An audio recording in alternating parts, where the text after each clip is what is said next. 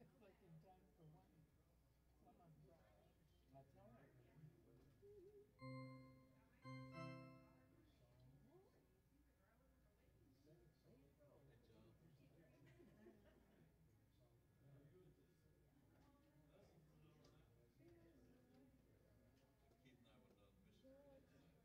Keith and I went down to Michigan tonight. Exciting happening.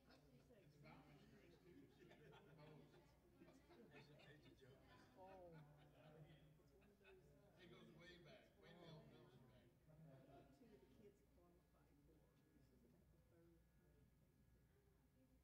This is about the third time at least one or two of them qualified. It's a big deal. So I was just telling Sue, I said, I'm gonna get to see him swim because guess what I get to do? As long as there's little ones popping around. So, yeah. But they're taking the baby with them? Oh yeah, she's still nursing. Oh, okay. Yeah, I thought. February, March, almost 6 months old. Yeah, she's really. She learns. Cool, 6 minutes. I think you're right. She's spoiled. That is? The kids are the worst. Oh, I mean, well, that's it. it is. But I would. I mean, I know it's true, but I witnessed it a couple of times. Oh. Just the other day, it was like Xavier's crying. She was Yes. and Joshua, her 9-year-old brother, goes over immediately and takes her up and hands her to his mom. And of course, But that is true. I've got some. yeah, they did the same thing with the one or two before Christmas. The bigger ones did. Maybe they just can't stand the crying. I don't know. I guess they don't like to hear it. Doesn't bother me. And you can tell. Yeah, oh, You know. So. So anyway, that's what I'm gonna be doing the next 4 days.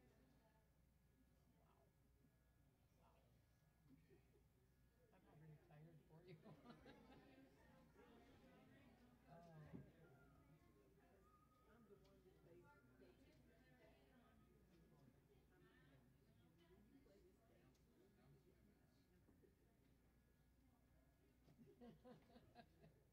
You love it, the boy you're born out. the dad. Oh my goodness. Yeah. You know, sometimes I wonder if their parents realize how draining this is being. Yeah. As we age.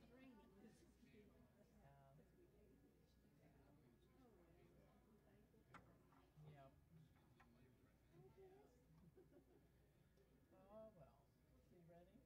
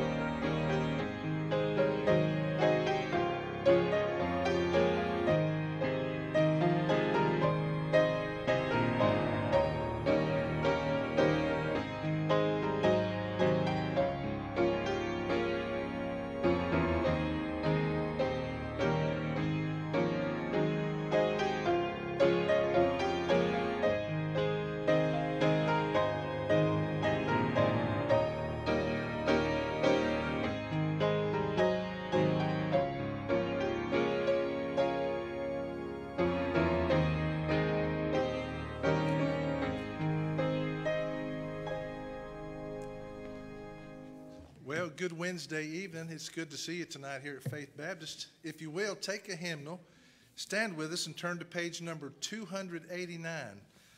There shall be showers of blessing. Page number 289. There shall be showers of blessing.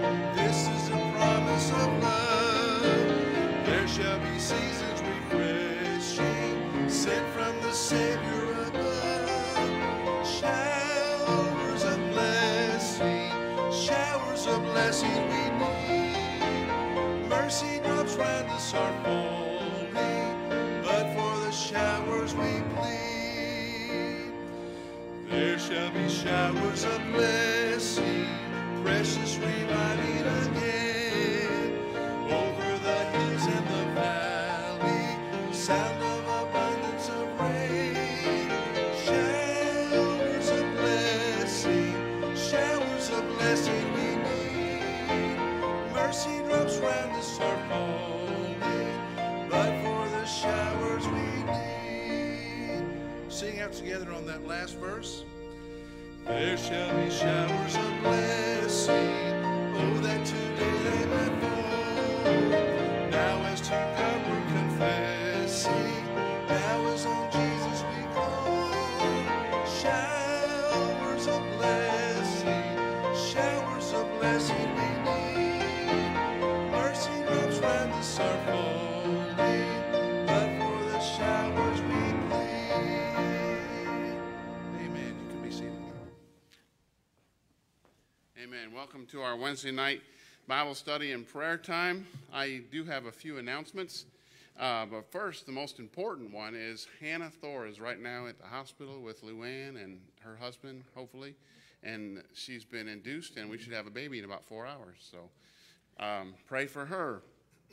Also, this Saturday, the Soldiers for Christ and all of those that are going to help us with the house cleaning are going to meet at 9:30, and we're going to have a delicious breakfast, and then we're going to go our separate ways, and we're going to canvass areas and clean a house. So remember that, please. And let's also remember the kids that are at camp. Pray for them as they're there, and we'll have a time of prayer. I'm going to switch it around. We're going to have our time of study first, and then at the very end, we'll split up and pray in groups. I like doing that every once in a while. But we'll pray for them as well at the end of the service. Anyway, it's good to see you tonight, and let's have a word of prayer. Father, I do thank you so much for this opportunity to come together as a family, as believers, and to look into your word and to look at some practical things, and also to have a time of prayer together. And Lord, I do pray for our pastor as he's in Ohio and the Brown family. I just pray that you'll have your will and your way in every heart there, and that you'd comfort the Brown family. I also pray for our teens as they're gone. I pray that you would comfort them and help them, and I pray that you'd speak to their hearts and keep them safe. Lord, I also pray that you be with Hannah right now as she's getting ready to have a baby. I pray that everything will go smoothly and that the baby will be born healthy. And I just pray that you'll bless our time tonight. We love you. In Jesus' name I pray. Amen. All right, please stand again, if you will, with us and turn to page number 350. Page number 350. 'Tis so sweet to trust in Jesus. 'Tis so sweet to trust in Jesus, just to take him at his word, just to rest upon his promise, just to know thus saith the Lord. Jesus, Jesus, how I trust him, how I proved him more and more. Jesus, Jesus, precious Jesus, oh, for grace to trust him more. Take just a moment and greet those around you. We'll come back and sing in just a moment on that last verse.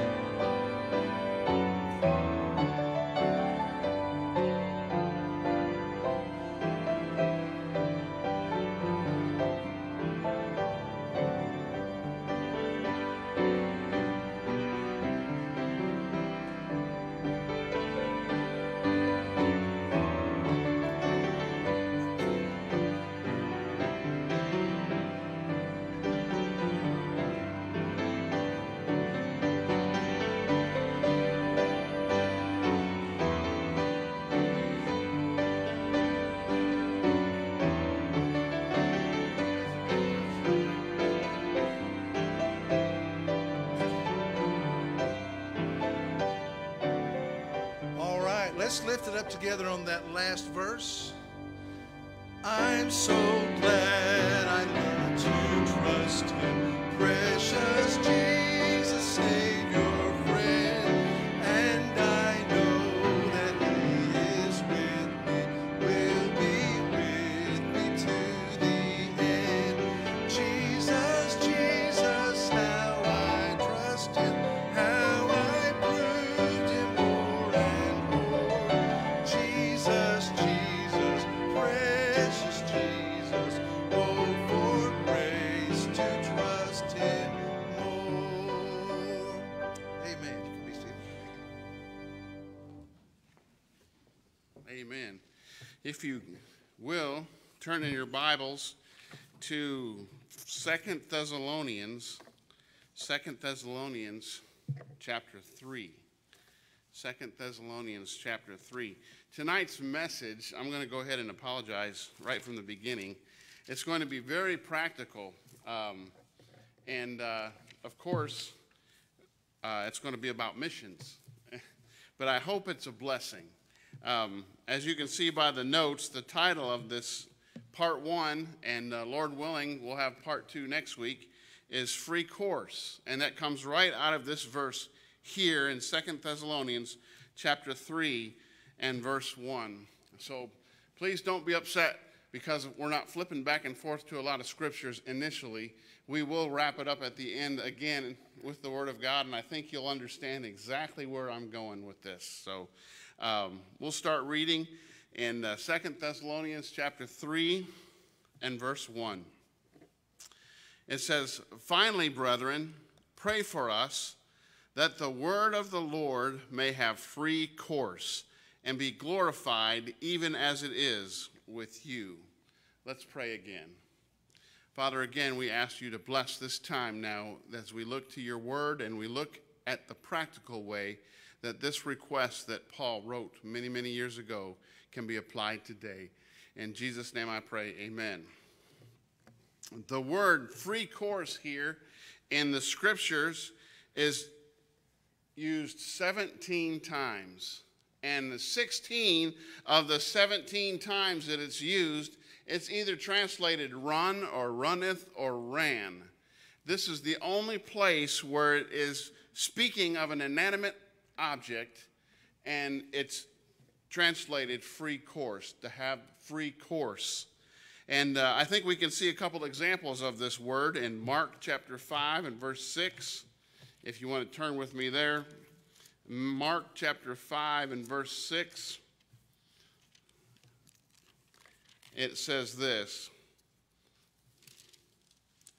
"But when he saw Jesus afar off, he ran and worshiped him." The word ran there, the demoniac, ran. That's our word that we're looking at tonight. And then in Matthew chapter 28 and verse 8. Matthew chapter 28 and verse 8. This was after the resurrection of the Lord Jesus Christ. It says, "And they departed quickly from the sepulchre with fear and great joy, and did run to bring his disciples word." So I think that you have the idea of this word here, free course, to proceed quickly without restraint. And this, of course, is what Paul was asking that people would pray for, so that the word of God, as it was being preached and taught around the world, would have free course to proceed quickly without restraint. And tonight, and Lord willing, as I mentioned, next week, I want to look at ways that can hinder the free course of the Word of God. The Titanic, the RMS Titanic, was a luxury steamship. How many of you have been to that museum there in Pigeon Forge? I have not been there yet, but I did go to the exhibit that was at the aquarium a long time ago. It was a luxury steamship, and it sank in the early hours of April 15th, 1912, off the coast of Newfoundland in the North Atlantic after sideswiping an iceberg during its maiden voyage. Of the 2,240 passengers and crew on board, more than 1,500 lost their lives in this disaster.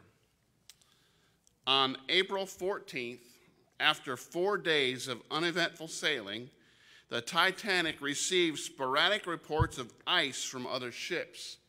But she was sailing on calm seas under a moonless, clear sky at 22.5 knots.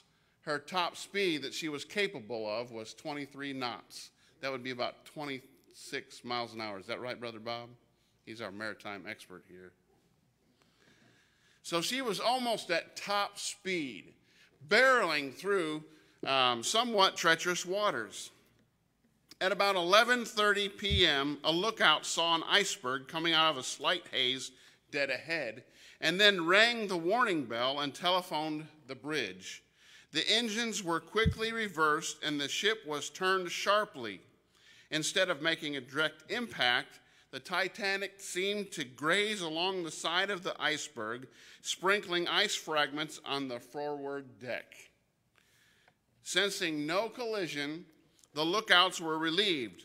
They had no idea that the iceberg had a jagged underwater spur which slashed a 300-foot gash in the hull 30 feet below the ship's waterline. If you're a lover of the Titanic history, like my wife is, you know all about this. The engines were abruptly stopped, and within 2 hours and 40 minutes, this massive ship sank to the bottom of the sea. Now, I'm using this Titanic and the iceberg as an illustration for us to be able to understand one way that we can have a problem with the gospel having free course around the world. Let's look at the iceberg. The tip of the iceberg is very small.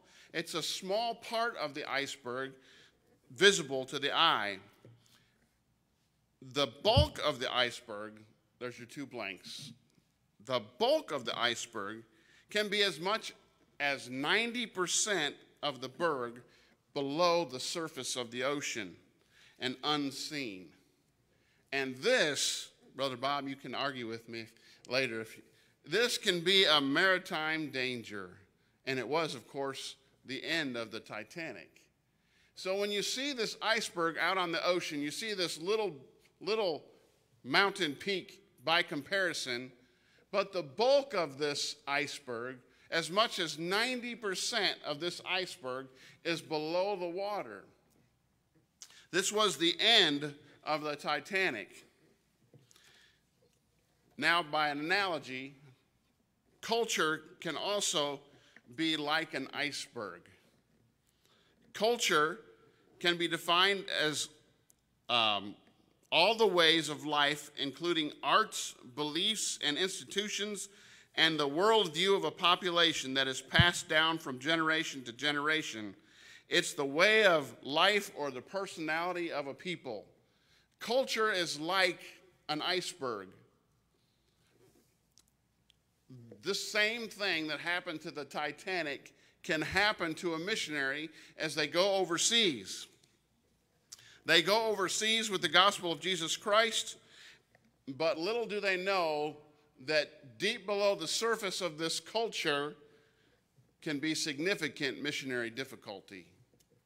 And that's what I want to look at tonight. This first part,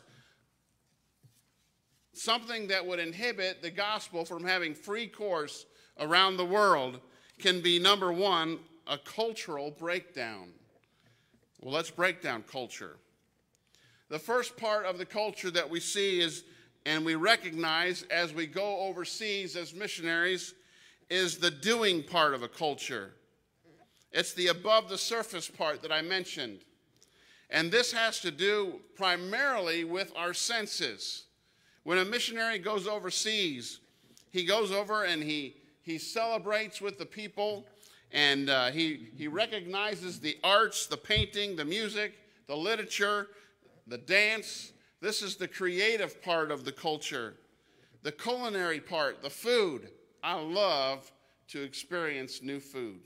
Now, I'm not as ambitious as Amber is. She's tried some stuff that I would not try.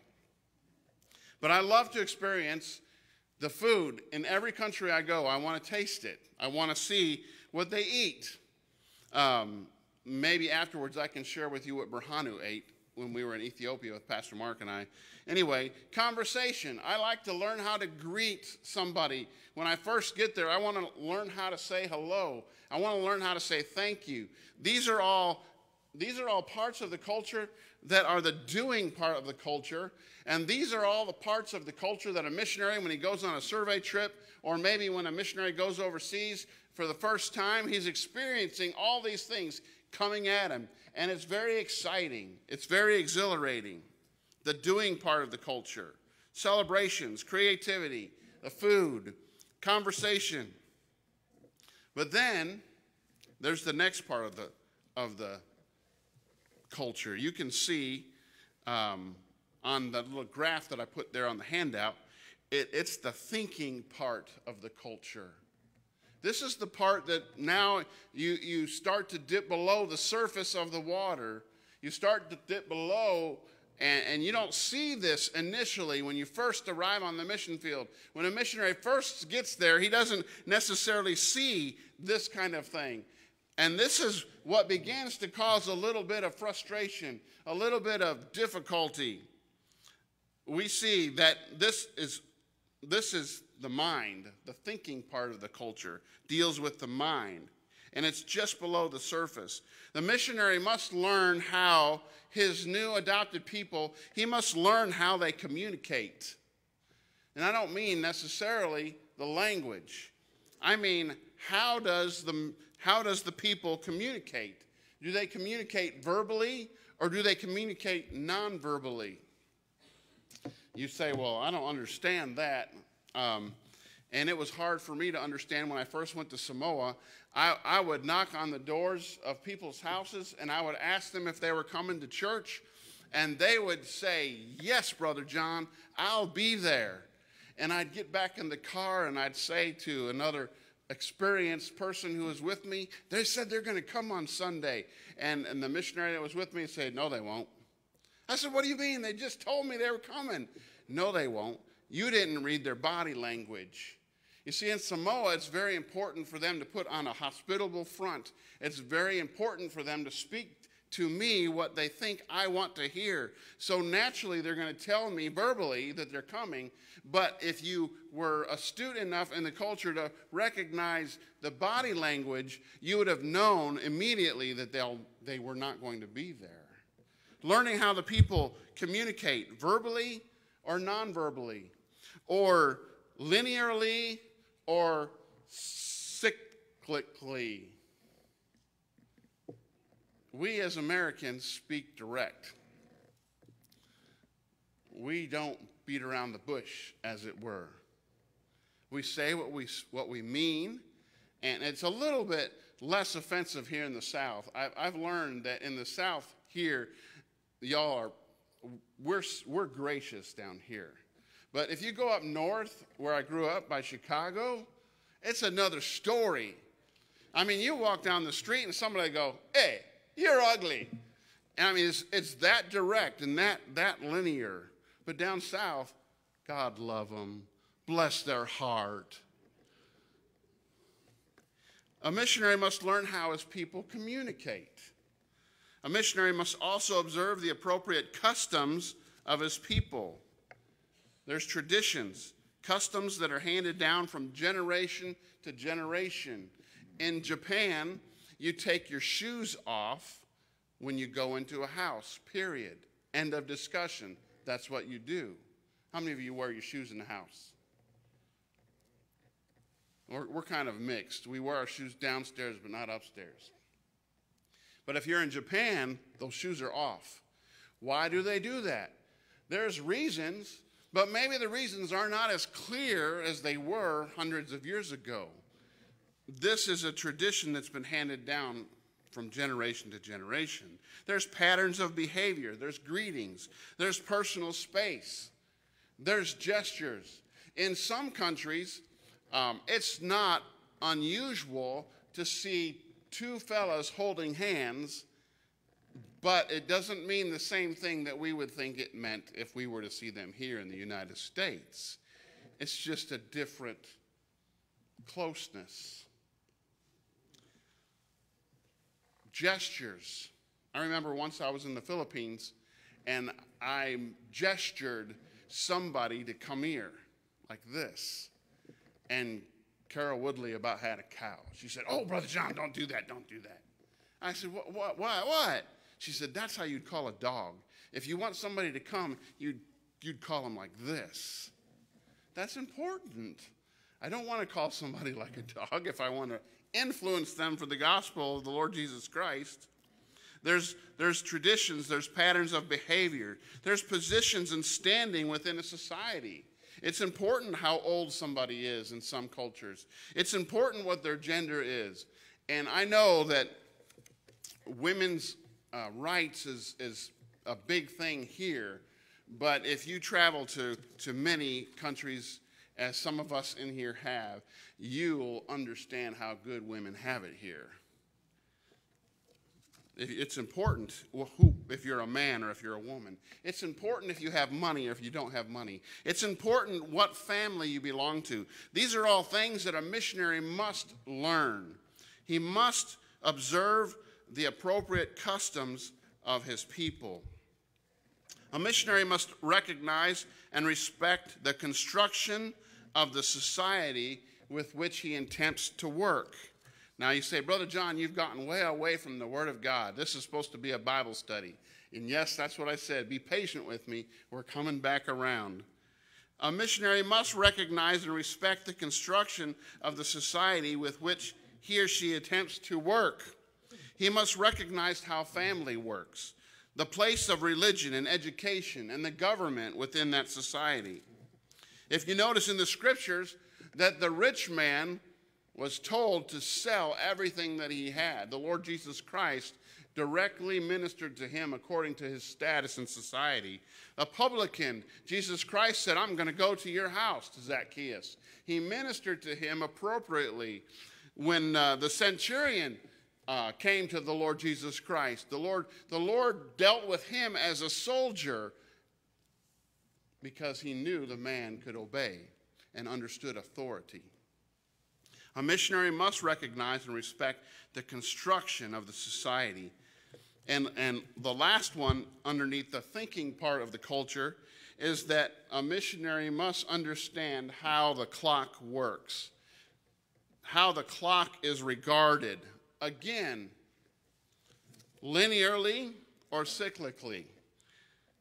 What's important to your people?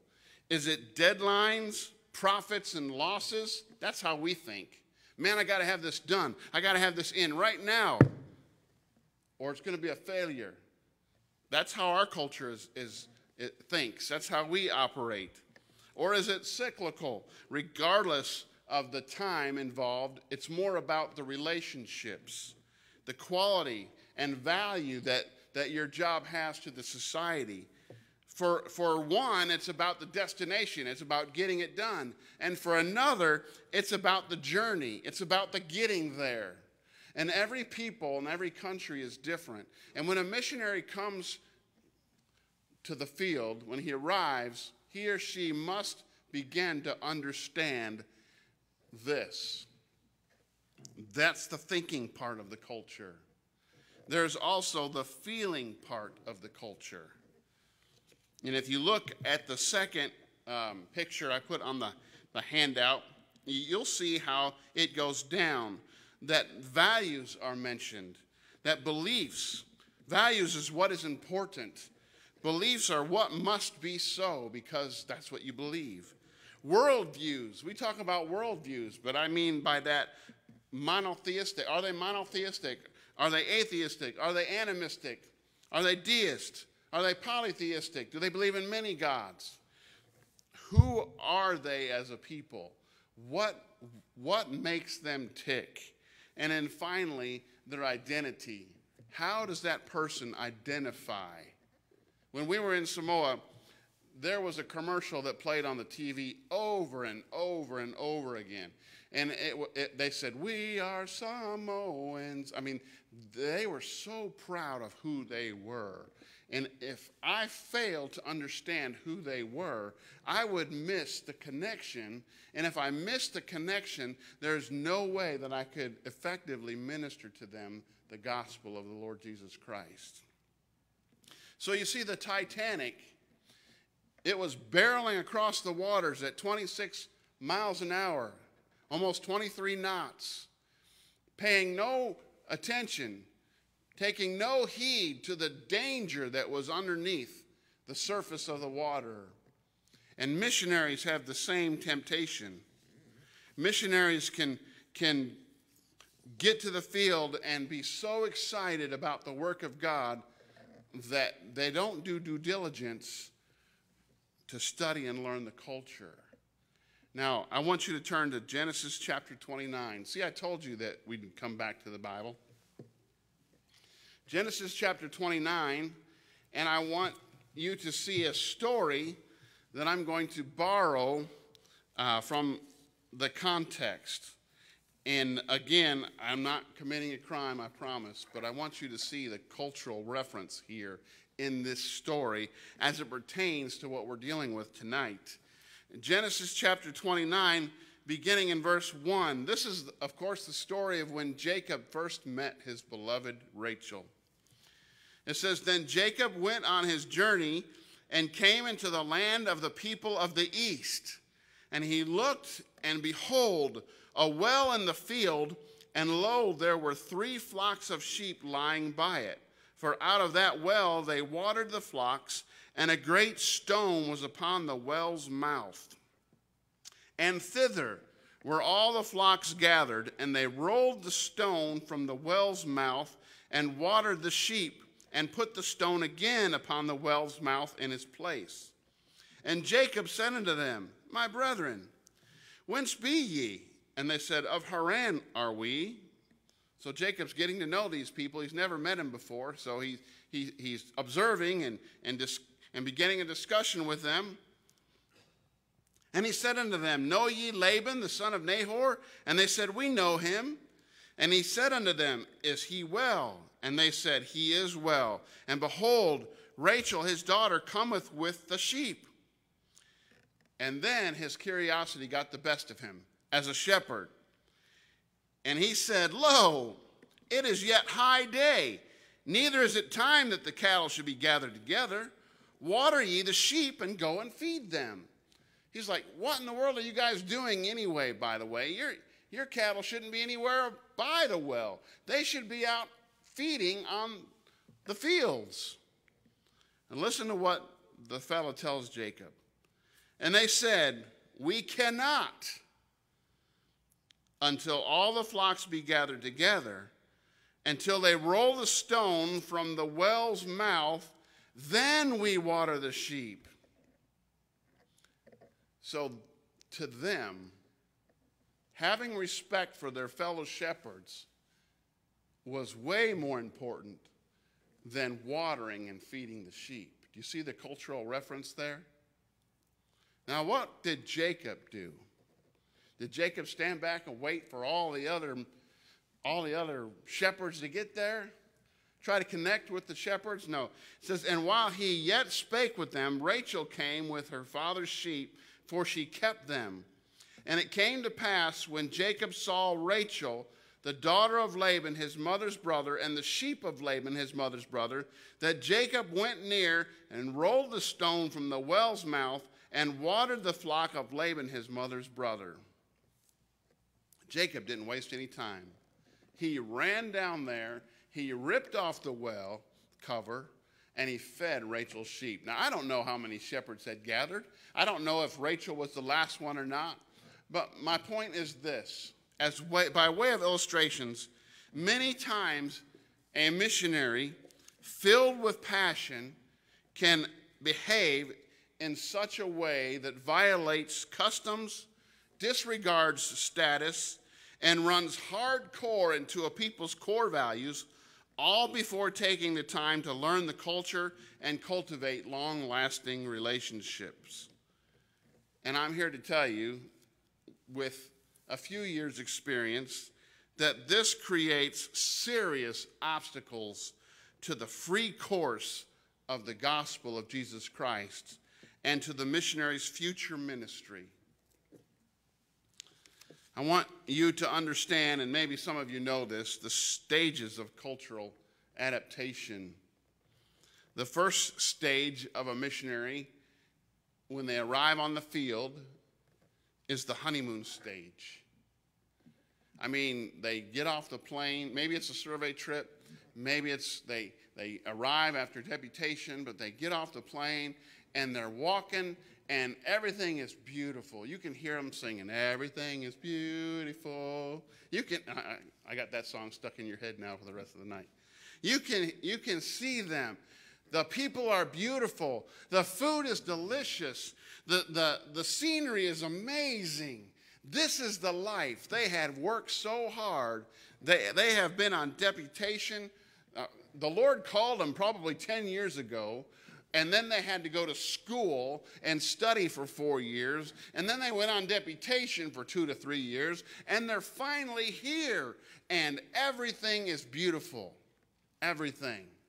This is the honeymoon phase. They're experiencing the culture in only the first 10%. They're only seeing the tip of the iceberg. And everything is beautiful in that little tip. But then the longer they're there, the more they begin to discover what's below the surface. And they enter from the honeymoon stage into the crisis stage. And that's where culture shock begins. Now, some people think culture shock is bugs, snakes, and terrible food. That's not culture shock. You can find that here. There's a spider in my house this week, and I had to eat broccoli. And I'm still here in America. Culture shock has nothing really to do with the discomforts. That's cultural discomfort. You know, I don't want to run into a black mamba, but that really has nothing to do with culture shock. It's cultural discomfort. The heat and whatever I incur physically, that's discomfort. But the shock comes when I begin to run into the people and how they think and who they are and what's in their heart. When I start to experience culture shock, I begin to have acute homesickness, depression, self-doubt, irritability, frustration, sadness, a sense of failure, recurrent illness, because I've worn myself down with depression and there's new viruses, the bacteria my body's not used to, withdrawal from friends and even activities. That's culture shock. When I experienced culture shock in Samoa, I was numb in my bedroom for a week. I didn't even want to go out of my bedroom. I'll tell you the story because it is quite humorous. The Samoan people, they do not speak linearly.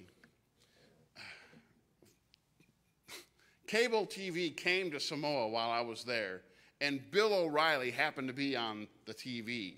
And when the Samoan people would listen to Bill O'Reilly, they were mortified. How could anybody talk so rudely and so straight at somebody? They beat around the bushes. If there was something that they wanted you to know, you would not get told directly. You would get told by inference. And eventually you'd get it. Well, I'm stubborn, and I was born close to Chicago, and I'm thick-headed, I'm slow, and I'm working with the kids, and I'm getting frustrated, and I'm running into a lot of these cultural things. And all of a sudden, one of the men of the church come up to me, and he's still in the church today, he's my dear friend. He come up to me, and he said, "Brother John," I said, "Yes." He said, "You're really good with kids." And that wasn't a compliment. That was as direct as he could say, "You're really lousy with adults." And that hit me like a ton of bricks. And I was home in my bed, in my bedroom for a week. And I had homesickness, depression, self-doubt, irritability, frustration, sadness, a complete sense of failure. I remember praying, Lord, why in the world did you send me here to these people?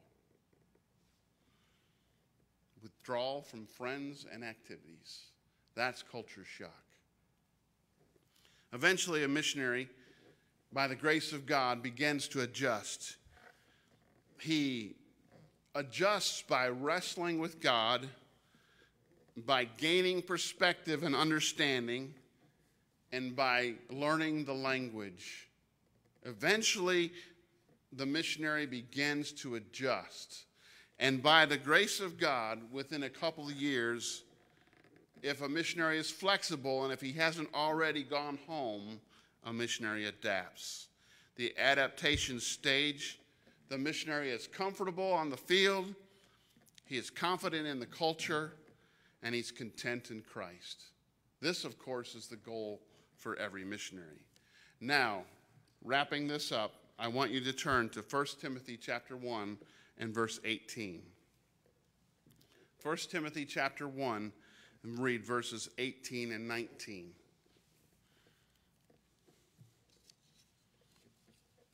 Paul writes to Timothy, his son in the faith, and he says to him personally, he says, "This charge I commit unto thee, son Timothy, according to the prophecies which went before on thee. When he was ordained, they laid hands on them, and several there filled with the Spirit prophesied as to his spiritual gifts. It says that thou by them mightest war a good warfare." He said, you take your spiritual gifts and you fight like a soldier. Look what he says. "Holding faith and a good conscience, which some having put away concerning faith have made shipwreck." We come full circle. "Of whom is Hymenaeus and Alexander, whom I have delivered unto Satan, that they may learn not to blaspheme." I don't know what happened to these two fellas, but Paul wanted to make sure that it didn't happen to Timothy. He didn't want Timothy to be shipwrecked on the iceberg of culture or any other thing. Holding faith there isn't talking about doctrine. It's talking about quitting and leaving the ministry. Now, we have several missionaries. There was a missionary handout I asked Ms. Sheila to pass out. We have several missionaries on this list that we support, and they are going to experience exactly what I just outlined for you very soon, if they are not already experiencing it right now. Katie Dilfer, she's on her way soon to South Africa, Lord willing, if her visa comes through. She's going to experience what I mentioned. She's going to experience the honeymoon stage, and then she will experience the crisis stage, culture shock. We need to pray for her. Matt and Melanie Parrott in Bolivia are experiencing this as we speak. The culture shock, the crisis stage, fighting for adjustment on the field. Number 42, Kyle and Hannah Shreve. They're soon leaving for the field, and they will experiencing the stages of cultural adaptation that I just outlined. They will experience to some degree or another all the way through. Number 55, I'm not going to say his name because we're online. The same thing. Amber, the same thing. Amber, we're on WhatsApp, and frequently we have the opportunity to talk to her. And I can say that she is also right now in the crisis stage. And I want to thank many of you who pray for her, and of course all of our missionaries, and who reach out to her and encourage her. Because this right here is where they're at. And we're talking about the Word of God having free course around the world. How fast will the word of God go around the world if the missionary comes home in defeat? Cultural breakdown. The Grahams are leaving this month to Nigeria. I've been to Nigeria. I've tasted the food, and I've seen the place. And I know that when they first get there, there's going to be an overabundance of everything is beautiful. But it won't take long at all before the crisis stage hits. And my whole point tonight is this, that we will pray for our missionaries, especially the ones that I just named or pointed out, as far as culture and cultural breakdown. That we will lift these missionaries up and that we will reach out to them via Messenger, Facebook, FaceTime, WhatsApp, the numerous ways that we can reach out to them electronically, that will support them this way. Next week, Lord willing, we'll talk about cultural beliefs, cultural blunders, and cultural bullies, and how they can also stop the Word of God from freely flowing around the world. Let's close with a word of prayer, and then let's go to our prayer time. Thank you, Father, for this opportunity again. And I pray, Lord, I thank you for every missionary that we have here at Faith Baptist Church. And I pray that you'll take these truths and these principles from your word and that we'll lift up our missionaries, especially the new ones who are just now arriving to the field. In Jesus' name I pray, amen. All right, I'm going to shift over to the prayer list, and I'm going to go over the prayer needs. So if you want to get out your bulletin and mark some things down, and then when I'm done, I wouldn't mind if you would find a partner or two and pray for these needs that we have here on this list, and pray for those missionaries that I mentioned, especially when it has to do with their growing and their learning, their adjustment to their new field. In our bulletin here, underneath the cancer list, we have Tina Faust, and she dealt with breast cancer a couple of years ago and found out recently that it had returned in her lymph nodes. This is Rick and Tina's friend, and I think we should continue to lift her up in prayer. Also pray for our sister Jeanette as she's going to have surgery soon. Also on here, a little bit further down, is Stephen Reagan. Stephen Reagan is Susan Lindsay's brother, and she just texted me before we came to the church tonight and said that her brother was dismissed from the hospital, but he went home with hospice care. So continue to pray for her brother. His name is Stephen Reagan, there on our list. Then over here to physical and other needs, I would ask you to continue praying for Nikki's mom, Linda Davidson. Thank you so much for your prayers for her, stage 3 renal failure. And also for Willow Reese. Hopefully, Willow will have a heart within 6 months, but her heart is too weak to go home, so she'll stay in the hospital until she gets a transplant. And then another one that Brother Terry gave me is this girl named Bella. I believe she's on our list as well here underneath physical and other needs. Bella needs to turn to the Lord, and in the process of all this, you can see what it says there. She was in a severe car accident, and she fractured her spine. So pray that the Lord will use this to get her attention, that she will turn to the Lord. Then over to recovering from surgery, we have Diana Houston, breast cancer. She's recovering from surgery. And Tony Jarmus, Brother Frank's brother, also recovering from surgery. And then underneath bereavement, we have the Gabby Andrews family. Gabby died on Saturday with an aneurysm. She was 19 and would have turned 20 this past Monday. That's tough. They're the friends of the Childers. Also, Debbie Williams' family. She also died Saturday from a long battle with cancer, so pray for the Debbie Williams family. And then the Roger Satterfield family. Roger passed away Sunday, and the funeral service was tonight. This is Jerry Roach's brother-in-law. So pray for the Roger Satterfield family. And also for the Rosemary Bryant family. And also, of course, our beloved brother Joe Brown and Jeremy and his boys, and Floyd and Gloria and his brother Pat. And, of course, Pastor Mark, as he's there right now, getting ready to minister to them tomorrow at the funeral. If we would pray for these families. I also have on this list here to pray for Susan Lindsay's friend, Tom. Susan asked us to pray for Tom. Tom lost his son about 2.5 months ago, and she asked us to pray for Tom. I got to meet Tom. I just happened to meet them at Walmart, and pray for Tom. Also, Brother Terry handed me this. Pray for Kay Watts.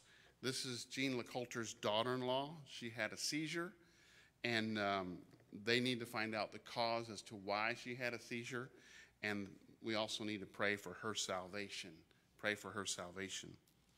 On the back here is our missionaries, and we'll pray for the Childers. They're back working with the Grief Share right now, and we'll pray for Brother Terry as he continues to get the training school all set up at the end of this month. And then, of course, Brother Terry and I would greatly appreciate you praying for us as we go to jail or the prison. I also pray for Jason and Kate Christensen as they seek God's will as far as the next development in their ministry, where God would have them go. He's got some opportunities that he's investigating and praying about. So just pray that God would give them wisdom as far as where the Lord would have them go. And Anna is getting married soon, and Paul. Pray for Paul to get adjusted here in the States, their son Paul. We want to pray for Johannes and Kittis in Zambia. We want to continue to pray that those barrels that we sent will get there safely. And, of course, the deaf churches that he has and the several deaf churches that are there that are without pastors. Johannes does a wonderful job of training, and he also sends them to vocational school, maybe teaching or something like that, so that when they are ready to be in the ministry, they can provide for their own families and minister the gospel.